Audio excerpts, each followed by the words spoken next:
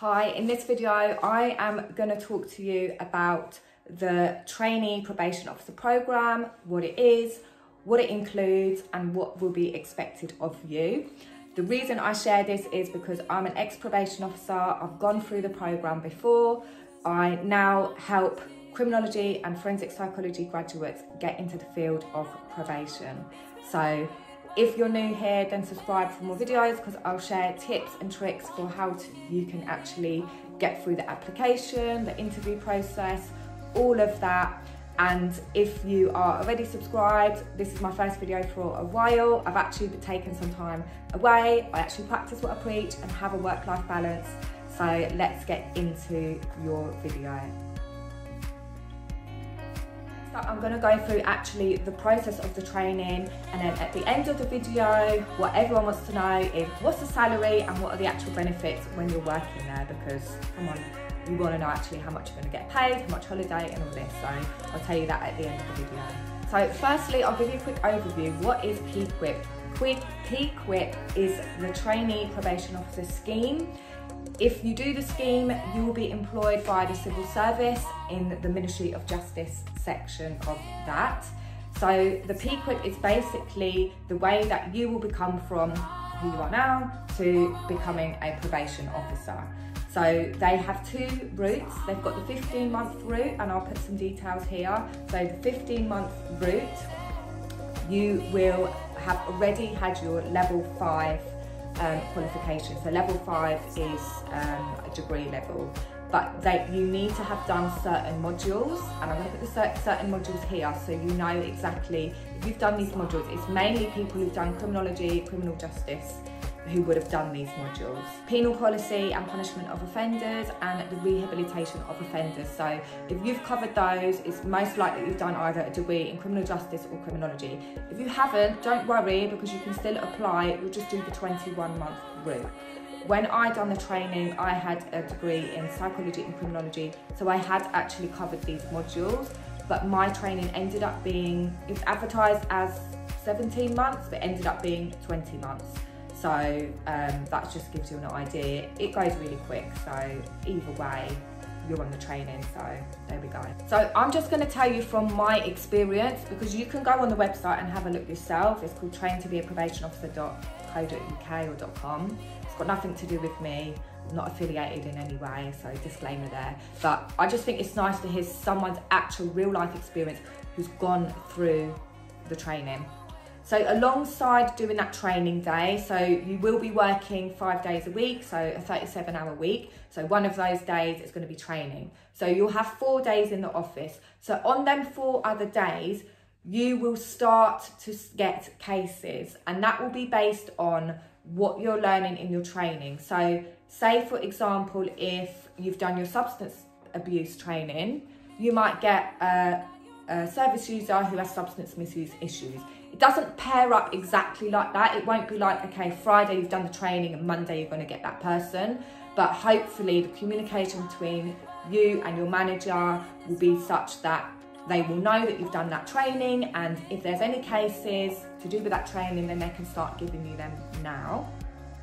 That's another thing I need to mention is through your training you will have a manager, so that's your probation officer manager, and you will be part of a team. So when you're working in probation, we're all teams. So in my last office, I think there was 2 teams, team 1, team 2. So you will have a manager for team 1. That's who you go to for any case issues, you know. You'll have supervision with that manager. You'll talk about your cases, you'll talk about your progress. You will go to them about annual leave, sickness, all that. You'll then get a practice tutor assessor, shortened as a PTA. And that will be your kind of link between your manager and your training. So they will be responsible for all your training aspects. So that's just key things that you need to know. So as you start to get your cases, you'll be given a case, and it will be up to you. Normally, and which is kind of best practice as well, is that you'll get a case from the beginning. So what that means is, say for example, I remember my first case was theft, and looking back, it was really, really silly, but he had stolen, I think he'd stolen an apple off the market. It was really, really silly. But he'd stolen whatever, the apple off the market. But he had quite a lot of underlying issues as well. It was his first theft, he was in his 50s, and his life was just breaking down, and he'd stolen stuff, and he got a community order for it. So I got him from the beginning. So most likely you'll get someone from the beginning. So they've already been to court by that stage. They've already had a court report, a pre-sentence report, so then they come to you. So it's like, okay, they've got their community order, it needs to start. And the reason you'll get it from scratch is so you know the process and you know exactly what you need to do. So take that example, he had a community order. So I was like, okay, I need to make his first appointment. So you will ring him for his first appointment and you'll send out a letter. So admin can send out the letter. So what skills is that using? You need to start getting your diary in order. So you'll have your paper diary, but you also have your Outlook is what they use. So you have your Outlook diary. So put it in your diary. You also need to let reception know that you've booked someone in. And then that kind of starts the chain of you starting to manage your own case. So you've rang that person, you've arranged an appointment. I remember this person, he would come in at 9:30. So he was my first appointment. I think it's 9:30 on a Monday. He would come in, and then it's up to you to figure out, okay, what does this person need? What do we need to focus on? You'll get some directions from the court report. So the court report will say, okay, he's got supervision, which is your one-to-one sessions.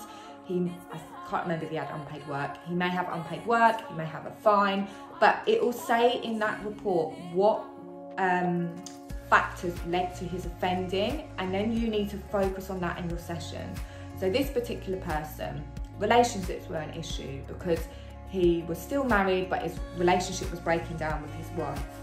And same relationship with his older children was breaking down. He was drinking. He was not working at the time. So already you can see relationships is something you need to focus on. Substance misuse, drinking is what you need to focus on. You need to focus on relationships also with family. You need to focus on work. Age was a factor because he was in his 50s. So think about age and how easy it is to get into work at that age. What work experience has he had? What mindset is he in? What is he thinking about being able to get into work? There's also some mental health issues there. He was quite low and depressed because of his situation. So already there's 7 key things. You might think, oh, it's just a theft offence, but actually it's 7 things you can start focusing on in your supervision. So again, in your first one, you'll have an initial assessment to do. So that is an OASIS report. So hopefully with your training, you can actually start to write up your report on that person. And that report helps you make an assessment on what is his needs, what do you need to focus on, and what are the risks. And there is a deadline for that. So this is where your targets come in. So remember, when you have your assessment day, they ask you how you manage deadlines and targets.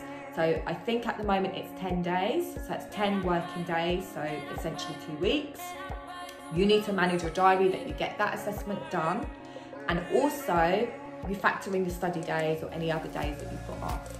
So you'll have 10 days to do his assessment. So your first session will normally be quite a bit longer because you're obtaining and gathering information, but you're also trying to build that rapport because you're going to be working with him. I think this person was 12 months. You're going to be working with him for the next 12 months every week.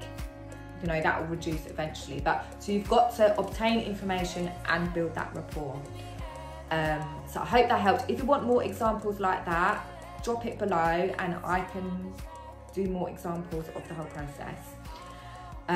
So you'll have that case. Another part of managing that case is if he doesn't attend for an appointment, what do? Well, you ring him up, you see where he is. You may need to start proceedings like breach proceedings, which means you need to take it back to court if he's been out of contact for a long time and he's not attending because he's not complying. So that is another factor, and you will have training, breach training, but the nature of life of working in this job, you may have to do a breach before you've had the training. So just bear that in mind. So you've got to think on your feet, you've got to be able to ask people for help. You have to get past that and just ask people for help. Even as a qualified probation officer, because my caseload was largely people in prison, I rarely done a breach. So when I did have a breach, I would have to ask people, I would ask my colleagues, I would ask admin, I would ask the breach officers, I would look at policy directives. So don't ever feel like you're silly for asking. So the process for me went a bit like this. After I applied, I think it took about 5 months. So I got the job I got the acceptance in October, I think late October, early November, and then I started in March. So when I started, there was, I think before I started, or maybe the first week, there was like a big day where we could go and talk to previous probation officers and meet other people. It might be different now because of COVID, but even after COVID, probation have got more remote friendly working, so a lot of these things I'm talking about might actually be online, so it might not be exactly the same, but at least you get a gist of what is happening. So depends where you're working as well. I worked in London, so there was like 21 of us and we were split into 2 groups, so it may be slightly different. I know that some people have trained with just 2 or 3 of them in their office or in their location, so it really depends where you are. So when you start, for me, because I said mine was longer, but the first 6 months, so the first 6 months is purely like training and working. And the whole point of the probation officer qualification is that you're actually working, because that's where you get your experience. You're actually doing practice stuff. So you will from day one, not necessarily day one, but you will probably from the first, 2nd week be actually directly working with your service users.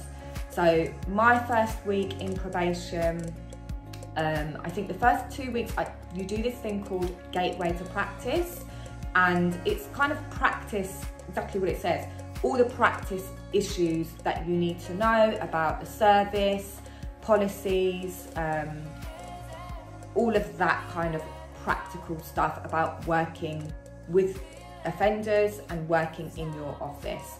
So it's like a workbook and you just work through that. And because it's your first 2 weeks anyway, you won't be getting your caseload then anyway. So you literally have the time, and it gives you the time to actually look through all the policies, because there's so many policies and directives. Even as a qualified probation officer, when you're doing your work, you may have to go back to those policies and directives. And to be honest, it can be a bit annoying to always have to go back through and find it. So the Gateway to Practice, it just gives you that kind of head start.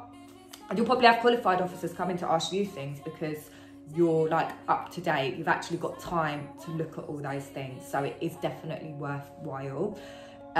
In my experience, it did feel a bit, what shall I say, lonely doing it, because you see all the other probation officers or even the trainees ahead of you just doing the job, and you're kind of just sitting there. You haven't really got any work to do. You know, your phone's not ringing. You're new in the office and you're now just getting your head down doing this Gateway to Practice thing. So make sure in that time, you use that time to get to know your colleagues, chat with the people around you. If you are doing the Gateway to Practice working from home, try and go into the office if you can to do it, just to build up that social side of it. And as you're doing the Gateway to Practice, just ask questions if you can't find anything, because it's not only trainees that don't know where things are, qualified officers don't know where things are either, because things are moving and changing all the time. So just bear that in mind. Right, so the next part, so step 2 of the training is you will most likely be given a training schedule. So I was given a training schedule before I started. The reason they give you this is so you know what's coming up. And also, if you've got any holidays planned, try not to have them, and they will say this to you as well, try not to have them on that first 6 months, only because the training is quite intense and you don't really want to miss it. So in those training sessions, so it will probably be once a week. Sometimes you'll have it a bit more intense, maybe 2 times a week, but I'll just run through what I remember the training things were, because there's no specific list and it may change slightly, but you will definitely have one about risk assessment. So a big part of the work as a probation officer is writing risk assessments. They're called OASIS. So you will learn the technical side, so the IT side, to actually, you'll get all your login and the technical side. Then you will learn the actual practical side, how to write an OASIS assessment, how to structure it. You will get a chance in the training to actually practice it. So that is quite an intense training because it's a brand new skill for you.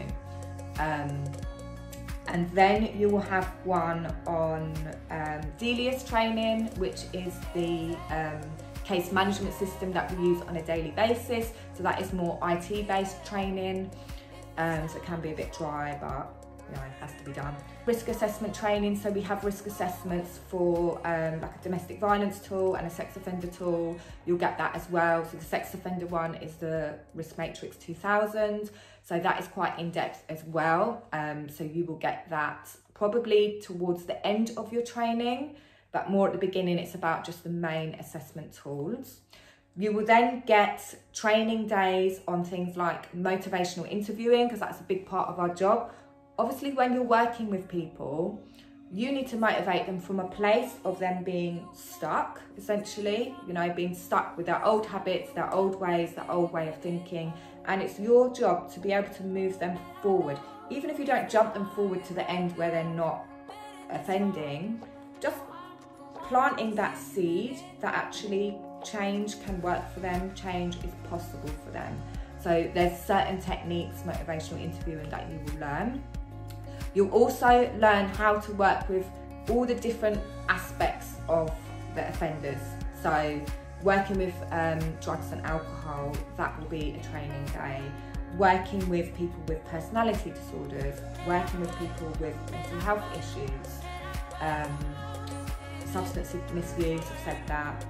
You will also get training on prisons, like working with people when they're in prison, working with people like in the community, so on supervision. You'll get one on domestic violence, and that's quite a big one because you do get a lot of domestic violence cases. But basically every aspect you will get training on, and it's 6 months training. So well, that was what mine was. If it has changed, it might be a little bit less, a little bit more, but it'll be like once a week training.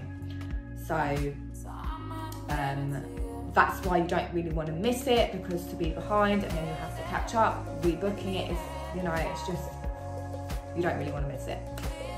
Another reason is a lot of these trainings are done with your like group, so it's really nice to actually get to know your group. So obviously I done this way before COVID times and remote working, so all of my training, we went to the head office in London, and that Friday was our training day. So every Friday we would have like training from, I think it was like 9:30 till 4:30. So if you're doing it remote, then obviously you'll be remote from 9:30 till 4:30. It might even be less time if it's remote. But if you're going actually into an office to do the training, then that's good as well, because you actually get to meet people.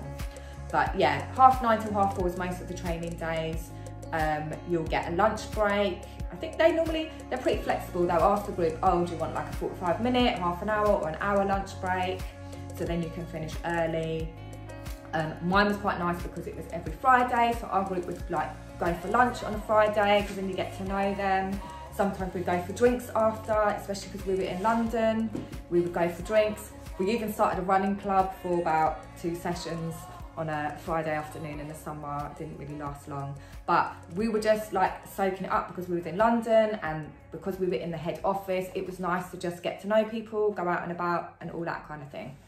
But even if you're doing it remote, try and like build up some social side with your group, because it is really nice that you can bond together. You've got people going through the same thing as you at the same time, and it's, yeah, you'll make some really good friends as well that way. So I hope that helped you see exactly the process of when you're training and managing a caseload. So you will then start to build up with a few more cases. People have asked, what is the number of caseload you should have? That has changed. When I done my training, and I asked that same question to people before, they were like, oh, 11, 12. But when I was doing the training, it progressed quite rapidly. And I think way beyond 11, 12, I think it's like 22, 24, 25. It really depends on a number of factors. It depends on your office location. Where I was, it was a really, really busy office. So a lot of cases, a lot of staff turnover, staff off sick, but it was mainly the heavy caseload area, which tend to be more deprived areas. So consider that. Obviously, management style, how good people manage the cases, how good communication between your PTA and your manager is. So there were some times when my PTA had to go and say, look, can you stop giving cases? So it's communication. If you feel like it's getting too much, don't be afraid to say, look, can we hold off a minute? And you have a little chat with your manager, your PTA, and you can work through it. Don't just think you just have to get on with it. So you'll have your training. So that's the first 6 months. And then the last 9 months is when you'll start with the uni. So my uni was Uni of Portsmouth. I know it depends on where you are in the country, that will change. And that was mainly remote. So at the time we went to central London and the lecturer would come and give us like a couple of lectures. Again, you'll have it in your timeline of how many times you have to go in. I think we only went 4 or 5 times. It wasn't that frequent, and it was mainly to obviously teach us stuff, but it was all stuff around what the next assignment was going to be. Again, this was before remote times, so yours might be remote with the uni. We had, I think it was 3 assessments to do. One was about risk, one was dangerousness, managing offenders or something. A lot of it to do with risk. And then the last one is a work-based learning project, which if you've done a degree, is very similar to dissertation. It's a bit less words, but it's practice dissertation. So you'll be able to choose 2 cases that you can link your theory to practice. I can do a separate video on that as well if you want. So during that time where you're doing the uni, your training days would have eased off, so you won't have training days, but you will still have a caseload to manage. You will still be working 5 days a week. And if there's any like internal training, so we used to have a lot of internal training, then you still need to attend that. It's good to attend that as well, not only to get to know your colleagues, but just to get to know the workings of your office, and if there's any like extras that you need to know about. And it's just being open to learning and soaking it all in. So I hope that helped you just understand and get into what actually the training will involve. Now I'll move on to salary and the benefit. Before I move on to salary and benefits, I remembered one more thing. So you will be getting, as a part of your case management side of things, you will be getting observed. So you'll get observed by your PTA, your practice tutor, assessor, and she will assess you. It is really nerve-wracking, but try and build a good relationship with your tutor, because that helps, it helps you ease into it. But they will observe you, and then you'll have a discussion, and it's more a reflective discussion. So they might ask you things like, okay, how do you think that session went? What was your goal for that session? What things could you have done better? What could you have learned? And it's not to catch you out, it's just to help you learn and improve and help you be a reflective person. And you will also have a thing called professional discussions. I really like them personally, but not everyone likes them. So they'll give you a topic, let's say working with substance misuse, and they'll say, okay, we're going to have a discussion on that, and your tutor will ask you questions about substance misuse, and you'll need to answer it based on what you've done with your cases and give examples of what you've done with your cases, and also some of your knowledge from the training. So again, mixing it both up, but it's just different ways that you'll get assessed. Right, let's move on to the pay and the benefits.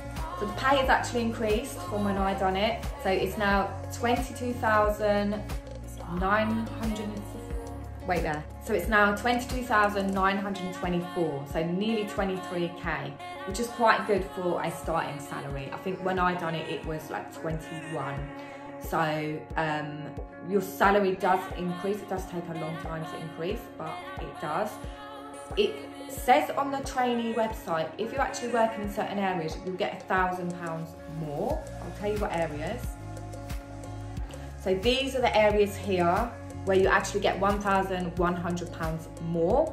And then if you're working in London, you'll get the London rating, which is, it's 3,889 for the London rating.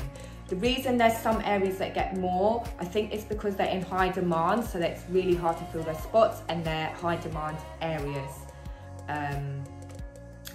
One thing to bear in mind with the London rating, it looks like you get a lot, 3,889, but consider your rent is going to be more, and if you're not living there, your travel.